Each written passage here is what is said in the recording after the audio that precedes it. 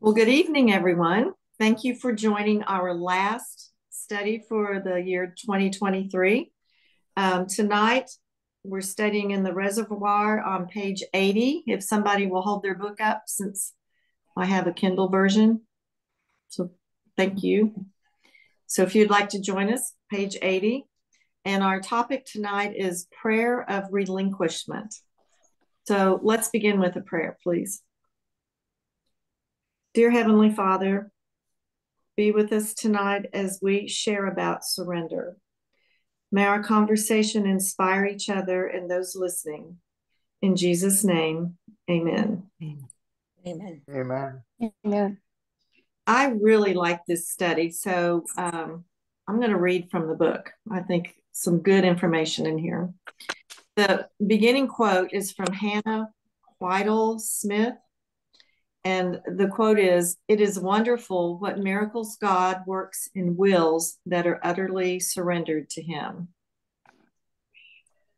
So what does that mean? Did any words jump out at you? Surrender. Jim? Mhm. Yeah, it's surrender. Surrender? Not my will, but your will be done. Mhm. Anyone else?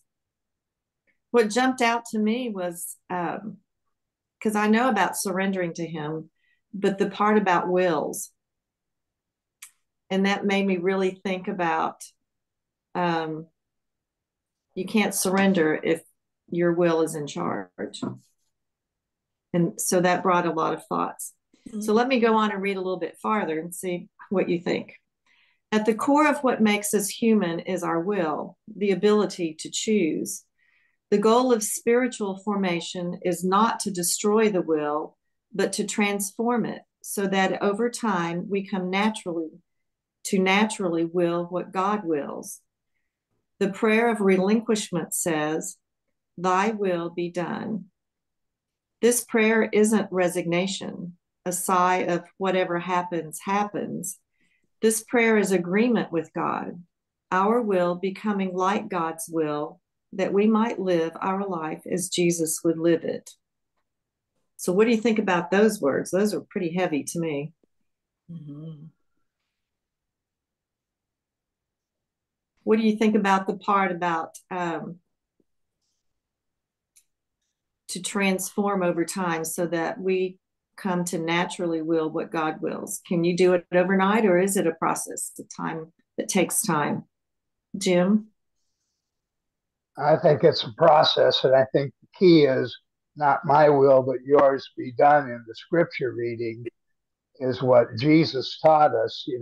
God gave us choice, free will, to have our own will, but to surrender it to me means that our own will is so broken and perhaps more accurately crucified that we're prepared to give up the very thing that we value the most for the greater good and the greater love.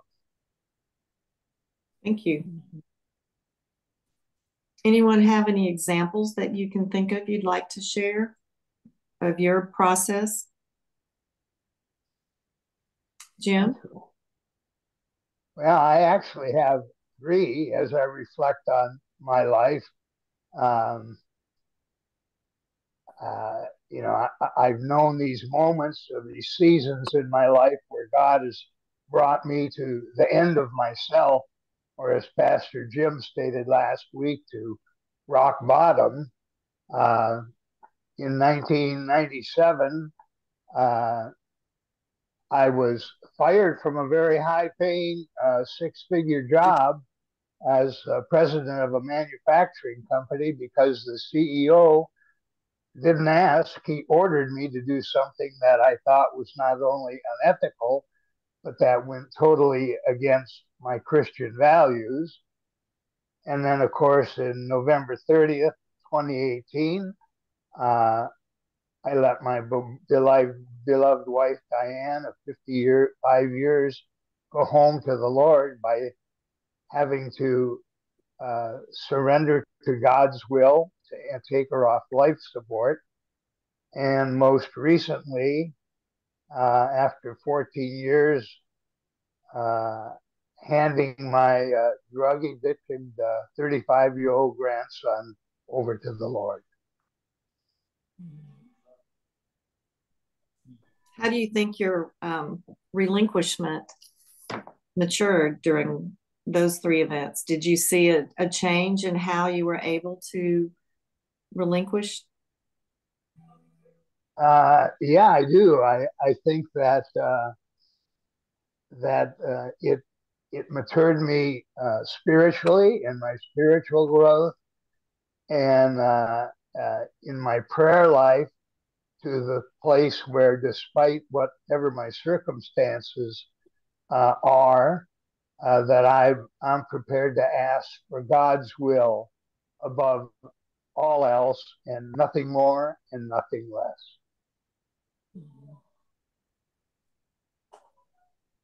Marcia? And I've talked before about our transition from being Northerners to becoming Texans. I've talked about that a lot, so y'all know that was not an easy path for me to follow. I say I came kicking and screaming, and that was pretty accurate, although the screams were silent and I kept them inside most of the time.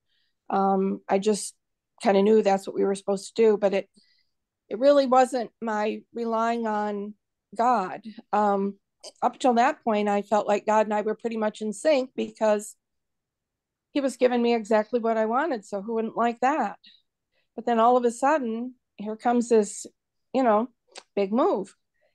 And that was not easy for me. But over the last 42 years, my faith has deepened. I've been able to accept things and let go of things and understand that he is in control. Thank you. Anyone else?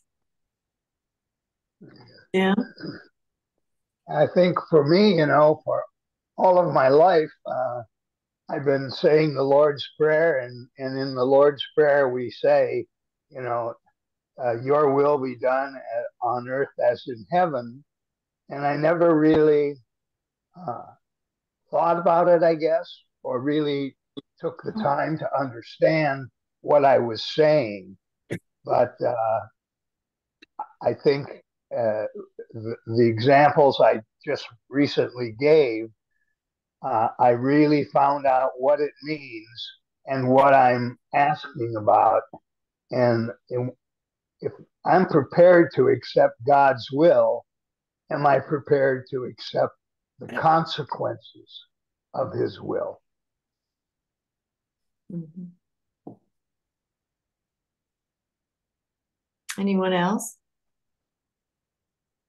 I think when I was reading this, it was more about my prayer life,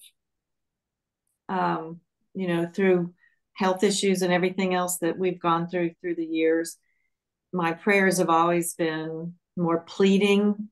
And, like if you plead hard enough, he's going to listen and give you what you want. And as the years went by and different situations came up, it became more, I can't say if it's your will if I'm still pleading and trying to be in control. And I think when the last time when I finally was a realization for me was when we realized that our miracle might be in the next life. And once we accepted that,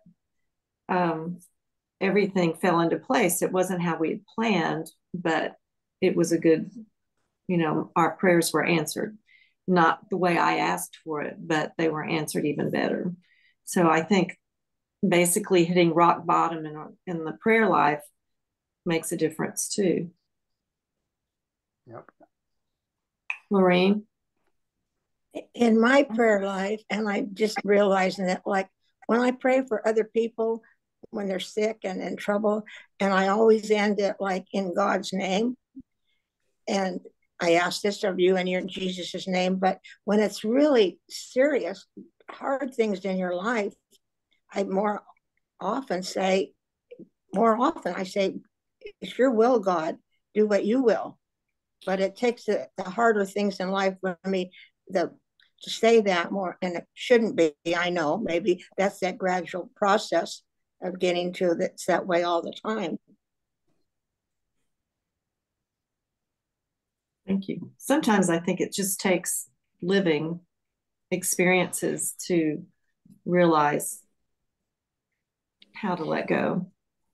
And we talk about prayer things too, but there's also what God's will is for us in our life, you know, what we should be doing to help others or whatever. And, you know, and people ask you to do things and your first reaction is no. And then the little tug keeps coming at you and you feel like, well, maybe I am supposed to be doing something else, even though it's not my top of the list, but, you know, to help others or whatever.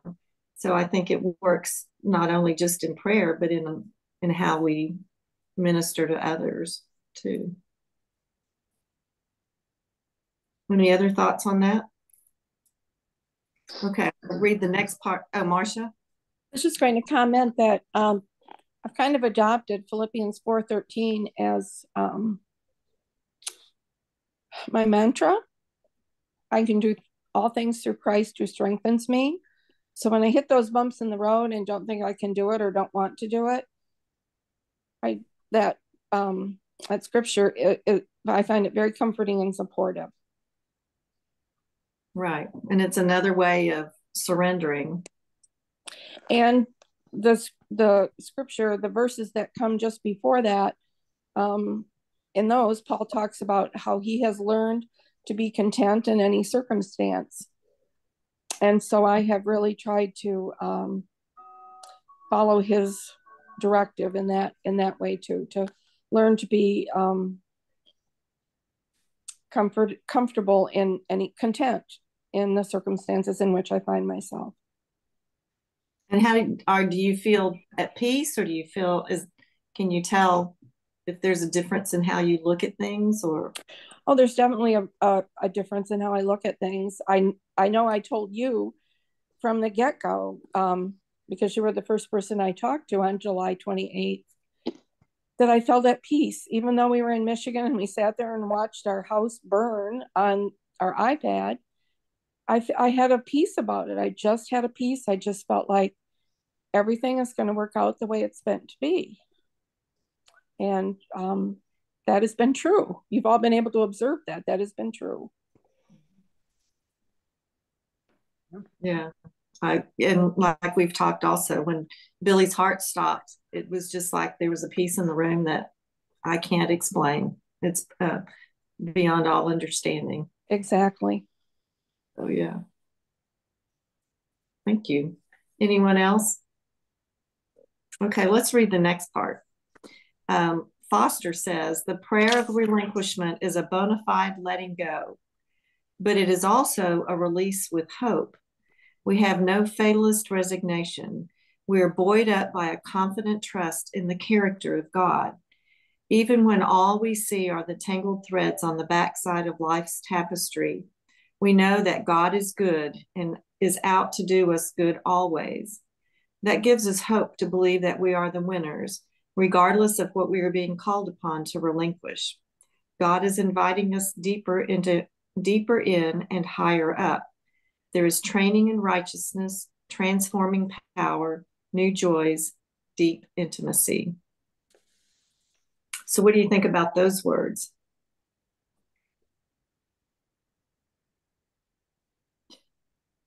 What about the part about gives us hope to believe that we are the winners, regardless of what we are being called upon to relinquish? Is that an easy task?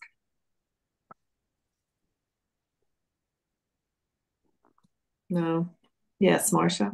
It's not an easy task. Life is not an easy task much of the time, but that is what we are called to do. And I think when you get to a point where you can relinquish and let go, there is a peace there. Mm-hmm. But it's not easy. Billy and I call that jumping off a cliff. And we've done that a few times, and God has caught us at the bottom before we hit. So, but it's just that initial jumping off and trust that You'll be okay. Marcia, will you read Luke 22:39 to 44? Yes. Jesus went out as usual to the Mount of Olives, and his disciples followed him. On reaching the place, he said to them, "Pray that you will not fall into temptation." He withdrew about a stone's throw beyond them, knelt down and prayed, "Father, if you are willing, take this cup from me. Yet not my will, but yours be done." An angel from heaven appeared to him and strengthened him. And being in anguish, he prayed more earnestly, and his sweat was like drops of blood falling to the ground. Thank you. What about that passage? Jim? Well, I think it is truly prayer of relinquishment is truly as the scripture said, a blood, sweat, and tears prayer. Jesus himself showed us the way through his grace to allow us to truly give up our will and let God's will be done. Thank you. I found it interesting that, we hear the verse quite frequently about your will to be done, not mine. But I don't remember hearing frequently the following verse when it says that an angel from heaven appeared and strengthened him. I think that is so comforting that what we're all talking about is that's the peace that Jesus even received. Have you ever felt like that after a relinquishment or a surrender thing? Jim? Yeah, I have in the three different examples that I gave. I didn't know when I surrendered my will to God's will what the result would be. I didn't know what the time would be. We're all on God's time, not on ours. And but I know that I feel that grace and that peace in knowing that whatever the outcome is, I'm ready to accept it. I think one of the hard things is when we surrender is you feel like it's a bad thing. You've lost control, you're giving, and almost like you're giving up. But actually you're taking on something. You're taking on grace and trust and hope. And when you experience it, you know it. But ahead of time, it's like that jumping off the cliff. You don't know. You think it's going to be bad. You're going to hit the ground. But in the end, it's a positive thing. Do y'all feel that way? I do. Yeah. Okay, let's look at these questions. Surrendering one's will to God would seem to make us less free, yet the scriptures testify that surrender leads us to true freedom in life.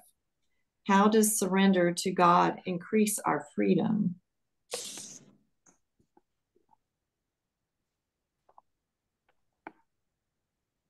Do you feel like you weren't free until you surrender? Marcia? I feel like I had to make all the decisions. And when you surrender, you're no longer making all the decisions. God's making them for you. I remember Ken's mom, who really had a very strong faith, would tell us what will be, will be. You've just got to let go. What will be, will be. I remember the day that she said to me, when you worry, you tie God's hands and he can't work in your life. And I think about her saying what will be often. But that means surrender and letting go. Mm-hmm. I've always wondered, and I don't have an answer to this, but we pray, like for example, Pastor Craig's health and what's best for him, and we pray continuously. But God already knows what's going to happen, and He already hears our prayers.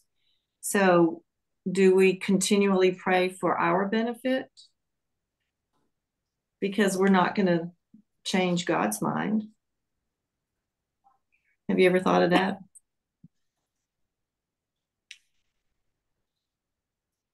I do get a benefit from praying for specific things, but I don't think I'm changing God's mind. I think he hears my plea and knows what I want, but I don't know. What do y'all think? Jim? I think that we do, in a way, pray for our benefit because deep inside of us, we know by surrendering our will to God's will, he's going to give us his grace and his peace and hope.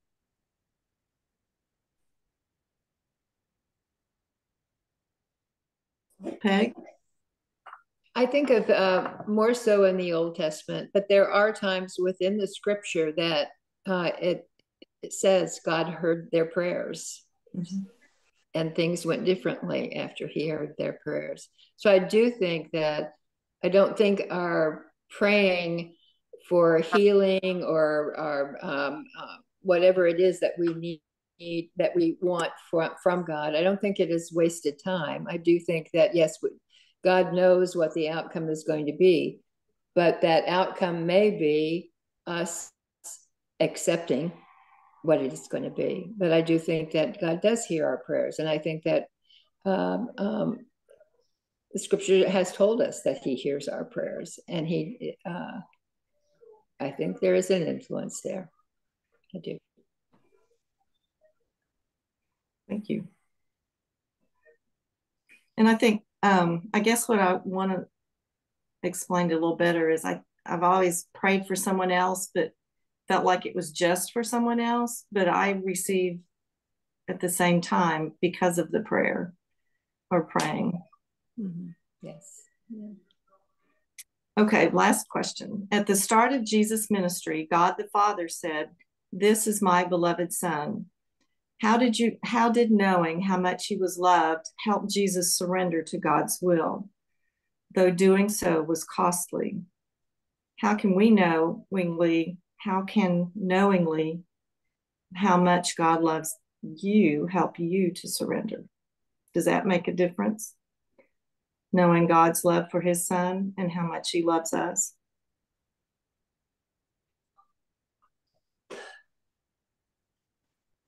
Yeah, I think it does, but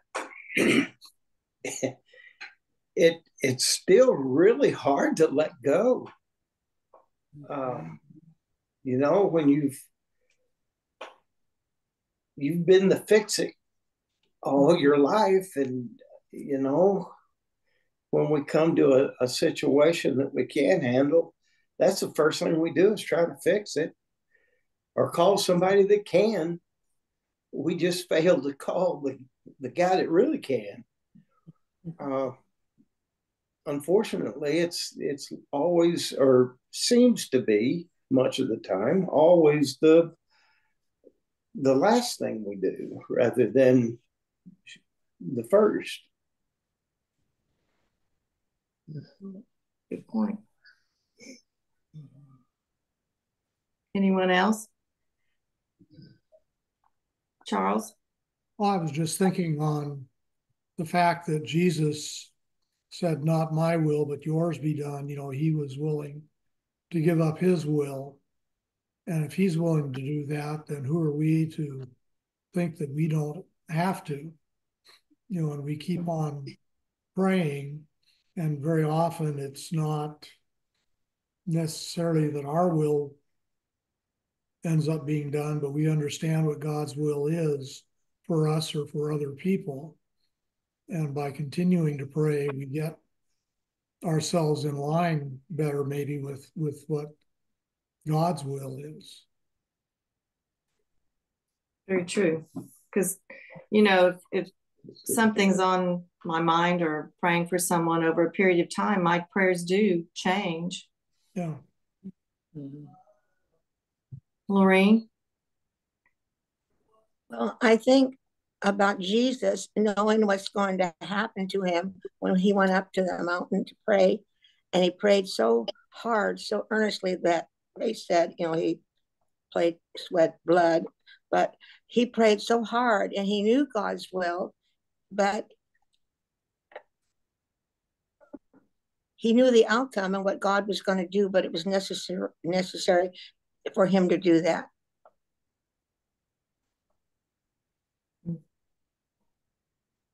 Jim?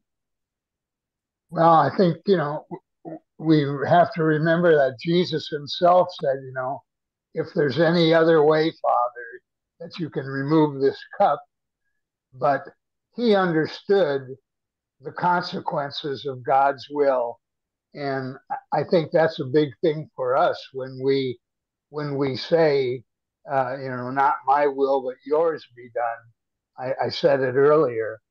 Are we really ready to accept the consequence of what his will be? Yeah. And I think most of the time we're not. Good point.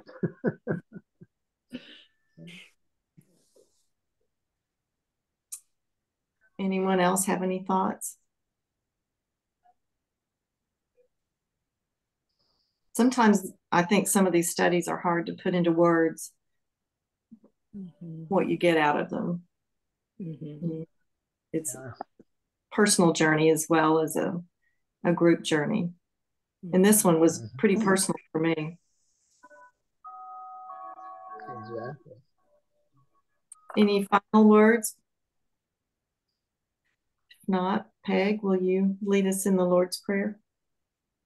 I will. Let us pray.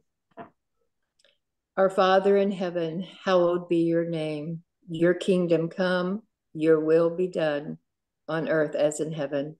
Give us today our daily bread. Forgive us our sins as we forgive those who sin against us. Save us from the time of trial and deliver us from evil. For the kingdom, the power, and the glory are yours, now and forever. Amen. Amen. Yeah. Thank you all for tuning in, and we should be back in January. With a new study. So thank you all. Merry Christmas. And Thank you, hopefully, Carol. Thank you. hopefully this will transcribe the way that it should. Last week, the computer goes through something and takes all of this and puts it into a file, and about halfway through, my computer shut down. So we did not get this onto YouTube last week. It disappeared. It's in the ether world. So we shall see what happens this week. Thank you, folks.